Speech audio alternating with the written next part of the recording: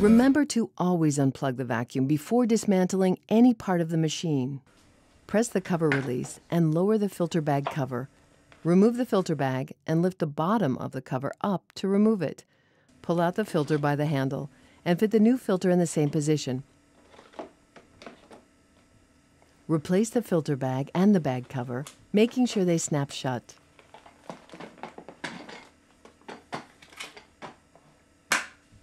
To remove the exhaust filter, remove the filter cover.